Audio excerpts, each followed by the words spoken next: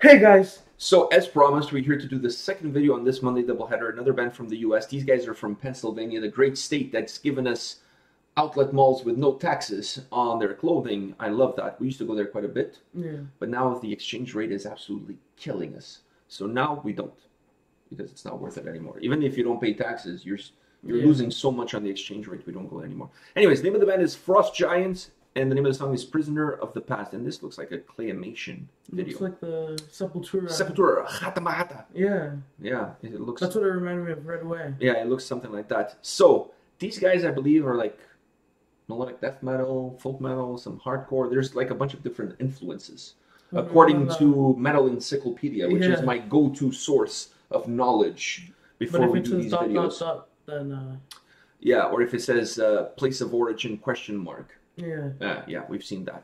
All right, so are you ready to check out these guys from Frost Giant? All right, let's do this. By the way, I believe these guys played with Insomnium when Insomnium was touring in the US. When Insomnium played a gig around where they're from, and they were one of the opening bands for Insomnium.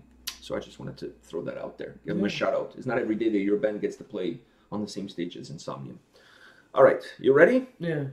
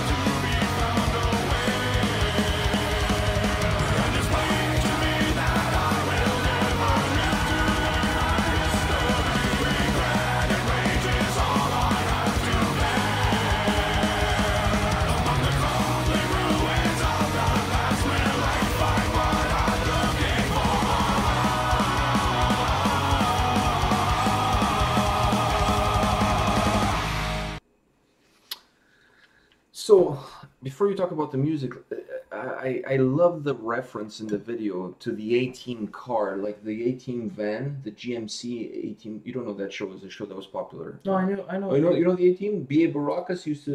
Yeah, that was the van, the GMC van from B.A. Baracus. Anyways, I thought that was kind of cool that they gave,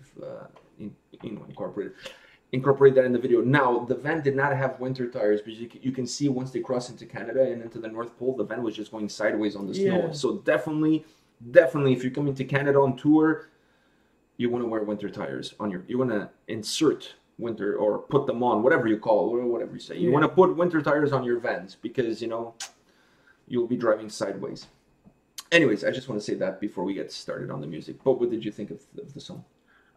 Well, I gotta say, to be real, I was like, I was in and out with the music because I was trying to pay attention to. It's hard to pay attention to both because the video was so weird.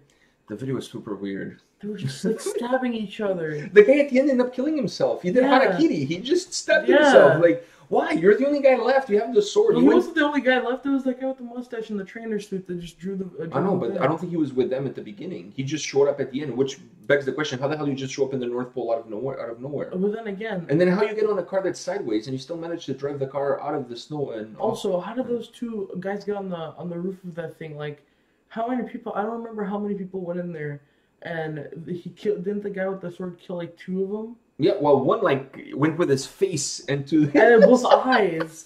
The clay animation video was. I was having the same problem. I really enjoyed the video, but I was having a hard time concentrating on the music because the video is really, it had my attention. The video itself had my attention, because it was so much weird stuff going on. He killed like 2 guys, and there was like 5 of them. Then he killed. No, but then the abominable snowman or whatever the hell that creature was, he's giving the people's elbow. Did you see them? He knocked the guy down and then he's giving them like the people's elbow. I thought he was going to do the side-to-side thing and then give the people's elbow. There were 5 that went in there. 2 of them died to the one guy. 3 came out. 3 came out. The beast killed 2. But the beast ate all 3 that he knocked out. Then how the hell did 2 guys go on the roof and kill him with the guitar? I was wondering that the whole time. I'm like, oh, that was strange. But the song was really good. For the parts I heard, what do you mean? Like, I was zoning out. The whole thing. I was zoning out. I'm like, what the hell is happening? Why is the guy stabbing himself? I see what you're saying. So you at certain parts you almost forget about the song, and you're just like completely focused on the video. Wow. I don't think a song has ever done that to me. Not even a Necrogoblikon song has done that to me. Where you completely zone out the song because the video is just so strange? Wow. Indeed, I don't think that's ever happened. I'll say this. The song had a lot of folk influences to it. There was a lot of folk sound to it. I like the heaviness of the song. I like the folk influences. But what I really like is that clean vocals in the chorus. I really like that. Because the song, the harshness of the song was heavy, had harsh vocals around it. And then you had some melody from those folk instruments that give that folky vibe to it. But it needed something more. It needed something to kind of break the fluidity of the song. Something, to just kind of give you a jolt and kind of like wake you up from the song itself. Like it needed something to kind of create a divide, if you will. So putting the clean vocals in the chorus, to me, did it. Because they were very melodic. They were very cool. I really enjoyed that. So that kind of gave the song a completely different dynamic. But I'm with you. I was so engulfed in the freaking video that I was really like, I had to constantly remind myself, okay, no, you got to listen to the song. But then something would happen, and I was like, oh, no. What the fuck? Why does he have a stomach? Why does he have a mouth on his stomach? I don't know. It was just a creature. Whatever. What the hell? Like, what are you, like an art critic now? Like, who cares? Anyways. All right, guys. I hope you enjoyed that video. That was different. It was. That was definitely different. Not like, see, even Hata Mahata from Sepultura, I mean, I had seen the video already, but you were watching the video, but you were listening to the music. Yeah. But this one was so strange that it really, captivated you in a different way. All right, guys, this is it for today. Come back tomorrow. We'll have more videos, more songs, more laughs, more of the two of us. See you guys. See ya.